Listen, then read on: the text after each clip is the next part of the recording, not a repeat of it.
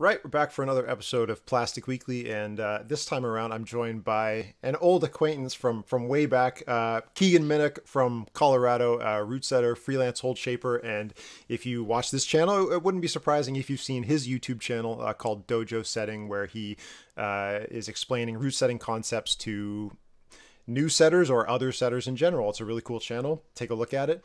The reason we're talking, like I was kind of telling Keenan earlier that, we met back in the day, and I've had this idea to spend some time revisiting people that I had met in climbing, up to a decade ago and see what they were up to. But then on Facebook in the Root Setters Anonymous channel, there was this conversation where some young guy, I think from Australia, posted a comment saying like, "Hey, I'm a novice root setter. Does anybody have any resources for me to, learn how to set certain moves or get inspiration for root setting?" And some of the answers were like decent, and some of the answers just made me really frustrated about where root setting education is as a whole. Like some of the good answers were, hey, take a look at Kegan's channel where he teaches these concepts, or, spend some time on a spray wall and try and make up moves. And then there were terrible answers like buy Jackie Godoff's book on root setting, which is really like a book of poetry for advanced World Cup root setters. It doesn't teach you how to root set, right?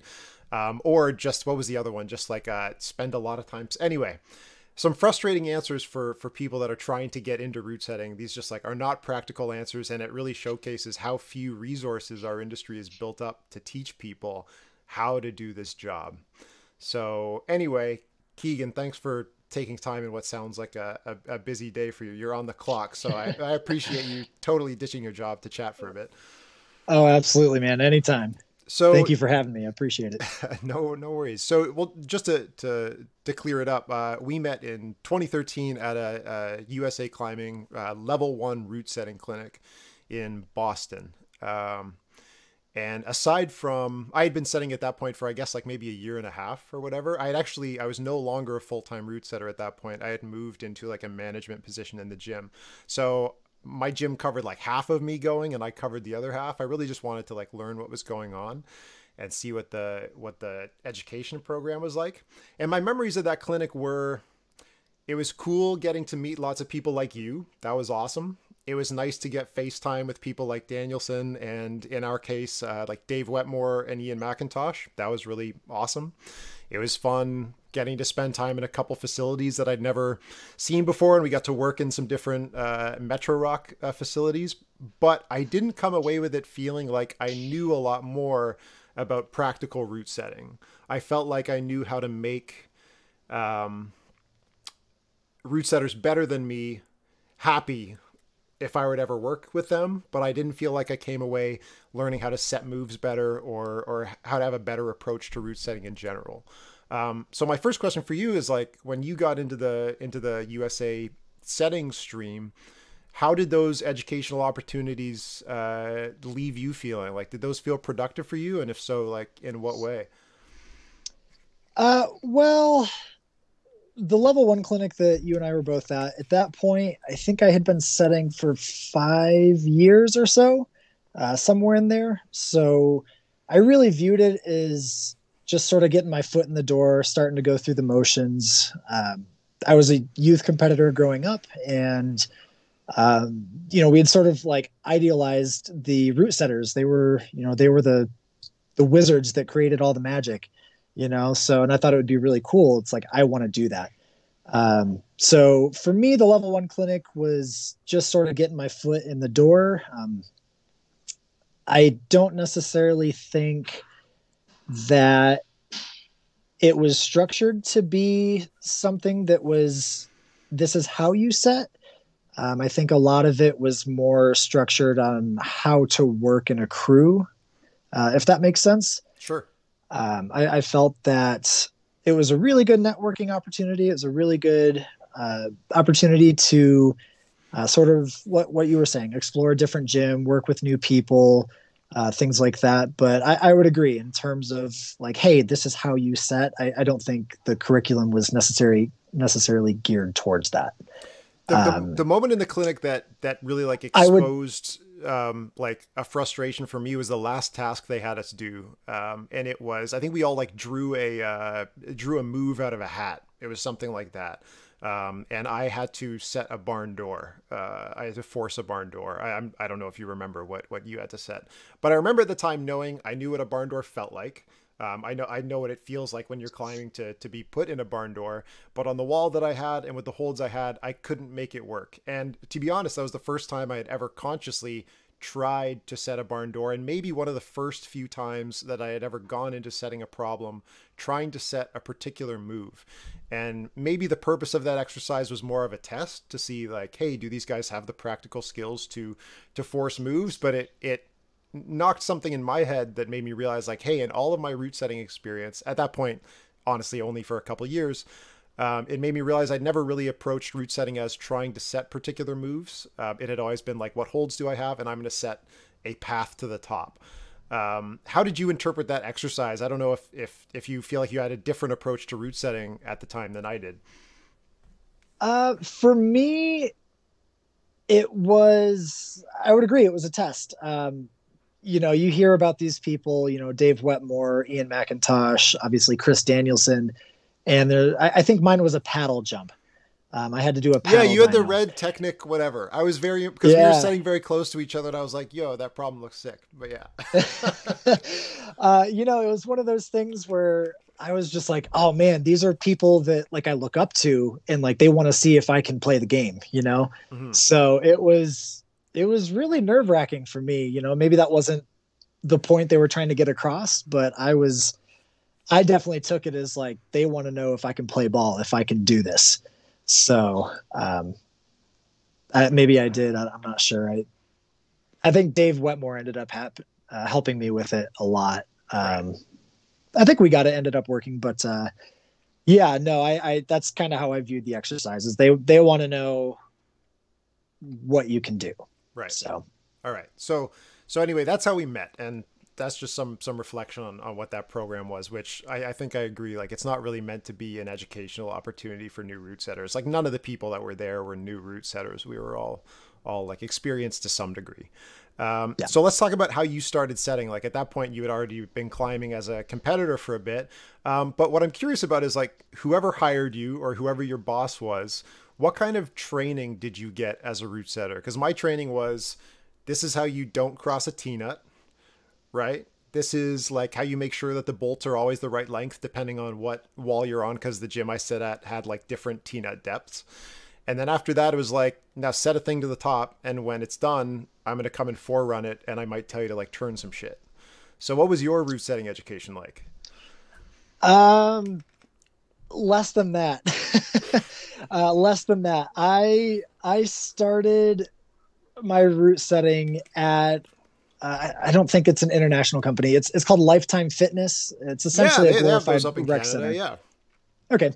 So I was climbing at Lifetime Fitness because it was just like 2 miles from my house is the closest place that I could go to climb, and was out climbing everything. I was getting bored, and I think I turned 16 or 17 somewhere in there, and they're like, hey, do you want to work here and like set climbs for us? Like, you know what you're doing, right? You climb hard. And I'm like, I have no idea what I'm doing.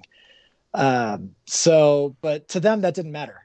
So I was the strong climber, so I would know how to set routes. So this is before drills. They gave me a T-handle wrench and said, all right, here are all the bolts, here are all the holds, do your thing.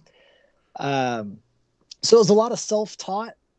There wasn't a whole lot of instruction that I was given. I wasn't even given, this is the proper bolt length. This is, how to not cross thread something. I had to figure those things out on my own, which was kind of a blessing and a curse. It wasn't the quickest way to learn things. You had to sort of learn the hard way on, this is cross threaded. Now I have a big problem. I got to fix this. It might have been a blessing or a curse for you, but it was definitely a curse for the wall. Like, that wall's probably got some shit T-nuts now, man. Absolutely it does. But it was kind of cool because, like, I don't want to sound like I'm trash talking Lifetime Fitness, but I mean, it's not a climbing gym, you know? So like, you're not going to have members that are upset that you set a bad 510 or set a super sandbag V3. Like it was almost I could do whatever I wanted to do, and it didn't matter because nobody climbing there was like a dedicated climber. So I could mess up all I wanted to. I could go through the learning process without having, you know, a member base of climbers getting mad about what I was doing. Mm-hmm. So it's kind of nice in that respect. You know, I could play around with moves. I could, you know, try to get crazy ideas to work with the resources that I had. And there wasn't a whole lot of repercussions. You know, I did my thing and nobody else really had anything to say about it. So. Right. Yeah, yeah. What resources would you look out for at that time if you were like trying to set stuff? Like, I mean, as a competitor, I'm sure you had a ton of different problems in your head where you're like, oh, I want to set this or that. But were there like aside from Louie's like art of course setting, was there anything even if that you could get your hands on or like videos or anything? I don't know what year this was. So yeah, I got you. This was probably back in 2007, around there. Essentially YouTube. YouTube, I watched a lot of videos of competitions. Me living in Colorado, there were a ton of competitions going on, so I'd go to as many comps as I could afford to go to, you know, when I was in high school, and just pay attention to the routes. You know, I'd try to look up. I think I Googled crazy climbing moves more than once, and you know, saw these videos and was like, oh, that looks cool. Let me see if I can make that work on my wall. And most of the time it didn't work, but, you know, that's ultimately what it was. There weren't really a whole lot of resources that I knew of, at least, that was like, hey, if you're trying to get this move to happen, this is what you need to consider. These are the things that you need to do to entice a climber to do that. So it was a lot of trial and error. It was sort of monkey see, monkey try to do. Mm-hmm. So. Right. Okay. So yeah. let me kind of like posit the thing that's been in my head for the last, like, I guess it's been maybe about a year. And this is, and I know Tonde hates the like route setters or the chef of the gym metaphor, but I love the idea of taking a metaphor and trying to just drag it out beyond its logical conclusion, like take it as far as you can go, because they can be like really good tools for analyzing what you do and like as a learning process. And the one that I have really enjoyed thinking about, especially since COVID started, and before that, just as a gym manager, you know, one thing we always get is people wanting to learn how to set. You know, people have gotten to the point they don't even ask to be route setters anymore because they know they can't. Like, they know nobody's hiring. We don't give a shit. Like, we know it's a dope looking job. You're not going to get a job in route setting. Like, it's already over. But people really want to learn how to route set. They want to get their hands in it. They want to, like, you know, give themselves a chance to maybe one day do some route setting. And some gyms try to do programming around that. I know some local gyms in Toronto have made some opportunities where a select group of members can get on a very particular wall with supervision from the head route setter and kind of figure it out. And I really like those innovations. But the parallel I keep coming back to is the chef metaphor, which is for the, you know, however many super elite chefs there are in the world, there are 7 billion people on planet Earth that cook, right? Even if that's people like me who can like barely cook a bowl of cereal, all of us cook to some extent.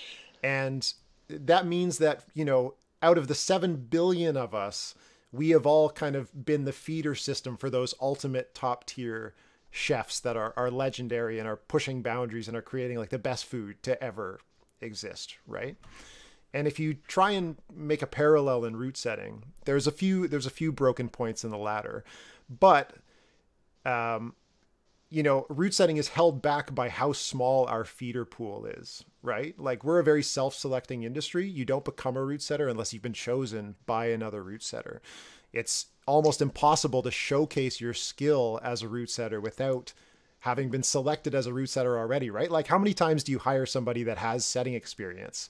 Nowadays, it's more than in the past, but it's typically like, oh yeah, that's the strong guy at the gym. And it's like almost always a guy. Unfortunately, that's reality right now.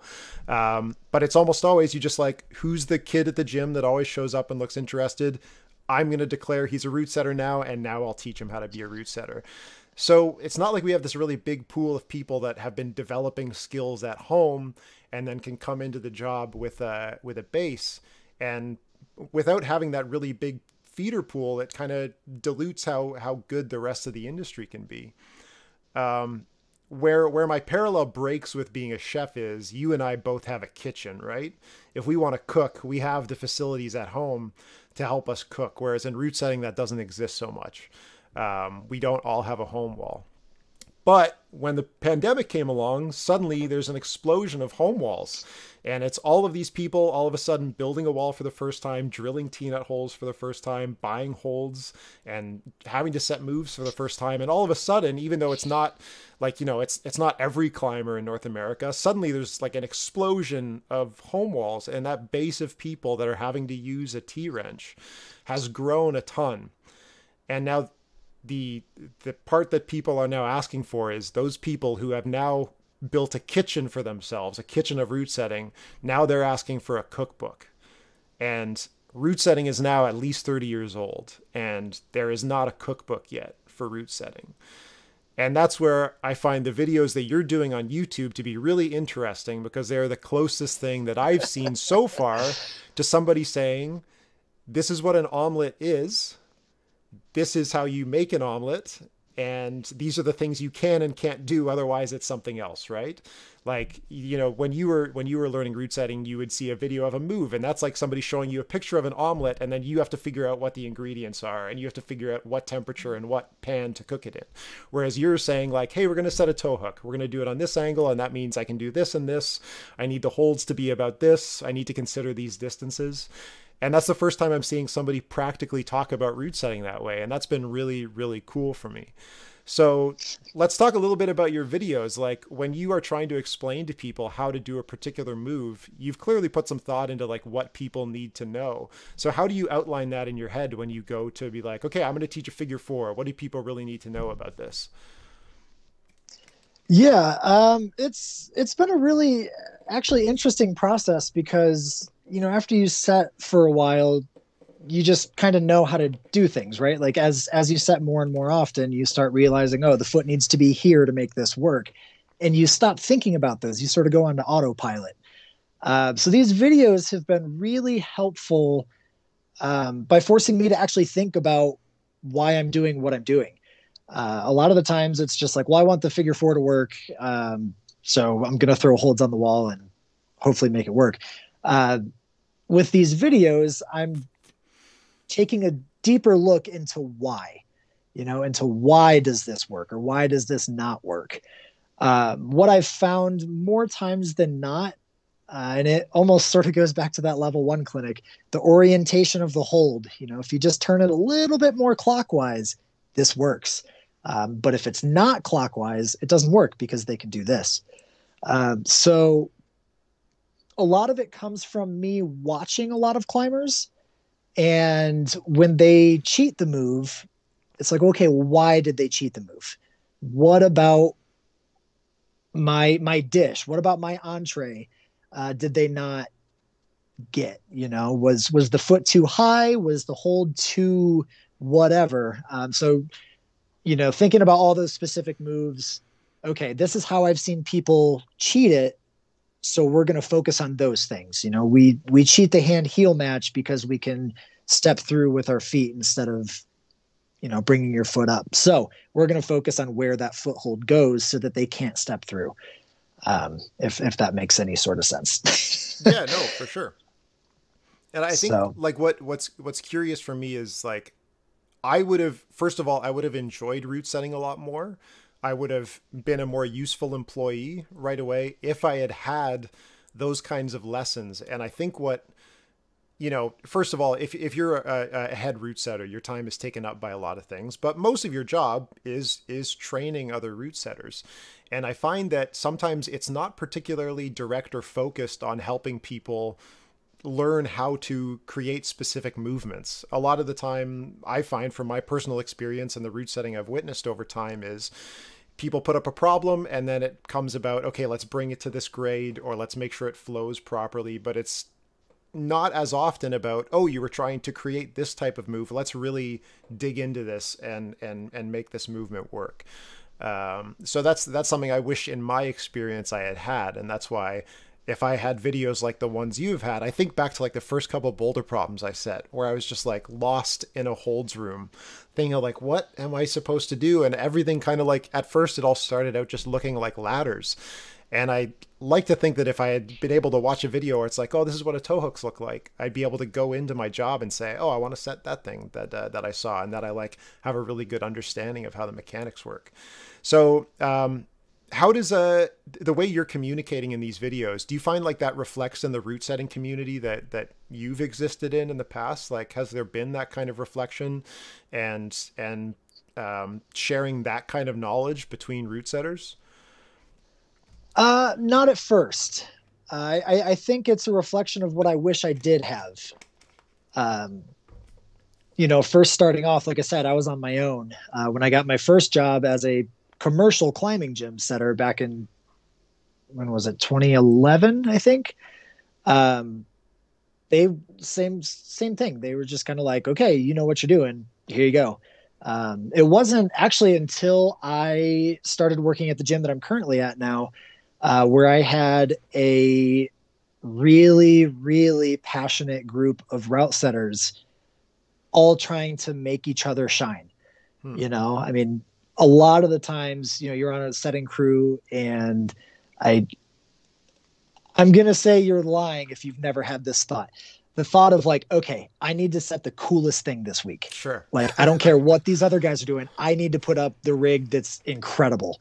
And you're just trying to outdo the other guy, or girl, the other setter. So if you have a group of people who are genuinely interested in making the overall product, not just their own, good, it really helps to be able to dive into why does this work or why does this not work? And ultimately it benefits everybody, even as, let's say you're more experienced than everybody else on your crew and you're the one that ends up helping them make movement happen. You're still learning, you're learning as to, being able to articulate why something works or why something doesn't work, or you're able to really explore their thought process as to why they're doing what they're doing. So I think it's beneficial to everybody just to have a crew that's just passionate about climbing, that's not necessarily trying to put up the coolest climb in the gym. They're trying to overall raise the level of quality in the gym. I think that's a really beneficial thing to have. Are you in a position where you're involved in like hiring route setters or like, I don't know if that's something you have to deal with in your job? Gotcha. Yeah. So I am a jack of all trades at the gym. I am the general manager and I am the head route setter. Cool. So directly, yes. Cool. Anybody who wants to get paid to be at the gym goes through me, regardless if they want to work at the desk or work as a setter. Right. Sorry, go ahead. I get, my question is basically like, the things that I have seen route setters look for in their hires are, does this look like somebody that can work well with us? Because route setting is kind of a high-ish stress team-based environment. You've got deadlines, you're trying to put stuff up. You don't want people veering too far out of your philosophy, so you want them to be able to work well with your team. And then often it feels like second to that is, what experience do you have? Like, are you actually good at this job? Do you have like demonstrable skills? If you had somebody come to you and say like, hey, I'm new to this town, but I've been watching your videos for a bunch. I've been like working on setting like tow hooks, this and that on my home wall. And like, here's some videos of stuff that I've set based on your lessons. If you had route setters coming to you that have just been working away at a home wall, picking at these skills, and they can like prove that, hey, yeah, I know how to set all these moves. Like, I'm surely that becomes more attractive to you as somebody hiring someone for your crew, right? Yeah. I mean, you're essentially saying, hey, I don't need as much training as somebody who's never done this before. Mm-hmm. I would agree that, first and foremost, you want to make sure that you have somebody who's going to work well with the rest of your crew, that, is easy to get along with. Me personally, I don't necessarily care if you have setting experience or not. I want to know what your climbing experience looks like. And the reason being, I don't know when this is going to air, but I actually have a video today that I'm going to be releasing that is talking about the difference between a strong climber and a good climber. And I want the good climber to be on the setting crew. I don't necessarily actively seek out the strong person. I know a lot of strong climbers that don't know what they're doing. And that's not meant to be an insult. I mean, they pull really hard and they get to the top of whatever V10, V11, but it's like, well, hey, why, like, how did you do that? Why did you think of that beta? And they're like, I don't know. Right. I want somebody who is just like, you know what? I'm specifically doing this for this reason. And this is, a lot of it comes down to technique, but, having somebody who genuinely understands movement. One of the best setters that we have ever hired didn't have any setting experience. He was really, really, well, he was a unicorn. He was a really strong climber, but he was a really good climber.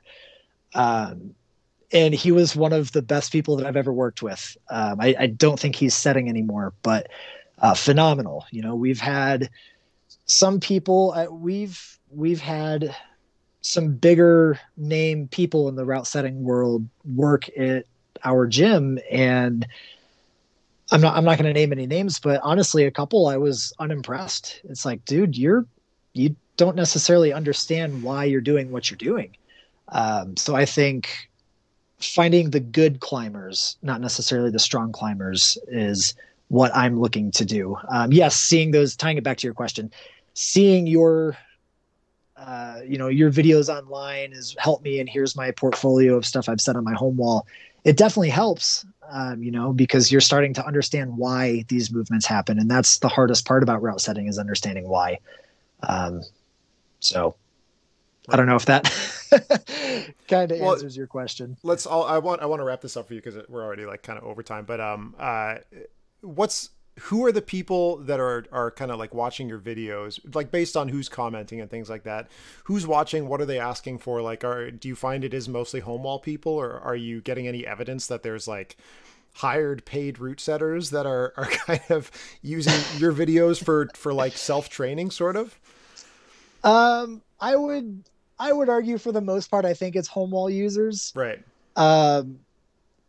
Humorously enough, my gym has another location about an hour north of this location, and the head setter there texts me all the time. He's like, "Yo, man, I make our setters watch your videos." I'm like, that's awesome. Why? Like, that's great, but why? Why aren't we just doing this? Like, why aren't you doing this on a day-to-day basis? But yeah, for the most part, it's home wall people. I've had a few people reach out and say, "Hey, I've been setting on my home wall and I'm trying to transition into commercial setting. Do you have any insight on how that transition works?" And that's been great. I really hope those people have been pursuing that, if that's what they want to pursue. It was kind of going back to what were they asking for. It was very interesting because as a setter, the Houdini is really crazy. The paddle dynos are really cool. All these wild moves. So when people started asking for like, "Hey, how do you set a heel hook?" Yeah. My first, and I've gotten away from this. This isn't meant to sound bad to anybody. My first thought was like, man, I don't want to do a video about that. You just put the hold on and put your heel on. It's easy. But then as I was thinking about it, it's like, well, no, it's not. When I was first starting to set, that was top level stuff. I couldn't figure out how to make somebody put their heel on a hold instead of just toeing in on something. So it sort of re-sparked the initial, how does this happen? The cool moves, the really amazing show pleasing moves are cool. But ultimately the people that are probably watching these need the very fundamental things: heel hooks, toe hooks, um, hand foot matches was another one. So a lot of the stuff that I'm like, man, that's basic. I don't want to talk about that, but it's like, well, that's important because that's how you start. Those are the building blocks to all these other ridiculous, crazy, cool stuff that you see. So you need to have that foundation. So Yeah, man. No, it's been more fun to do the more basic moves. Cool. Lately. I've been enjoying those. Yeah, that's awesome. Let's leave it there. I just like I hopefully we'll talk again at some point just to talk maybe about like just reflect on our careers and how climbing has gone in the time since we last got to briefly work together. But until then, I just want to say I really appreciate the videos you're doing. I wish they were around when I had started setting, because just for the way I learn and the way I think about route setting, it was something that was unaddressed in my training. And I know for sure all of those people that are just, they dream about their climbs at their gym and they really want to be a part of that. I think it's a really important tool. And I do believe you are raising the floor on route setting, and that efforts like what you're doing are going to be responsible for route setting going to the next level. So I hope you keep doing it. And I hope you're setting a really good model for other experienced route setters and how they communicate stuff. So keep it up with the channel. And of course, if you're watching this video, make sure you check out his channel too. Yeah, no, I appreciate it, man. Thank you for having me. Appreciate all the kind words. I'm just doing something that is fun for me to do. I'm glad other people are getting things out of it. So cool, man. Anyway, if you enjoyed this video, make sure you subscribe to the channel, and of course visit Kegan's channel over at Dojo Setting. Of course, you can support this channel by following on all the different socials, but you can also donate on Patreon, where I can get you stickers and all that kind of stuff. Definitely spend your money on my Patreon, not on Kegan's if he has one. I don't know if he does. Or you can split it halfway. Whatever. It's all good. Otherwise, we'll see you in the next video. Thanks very much for watching.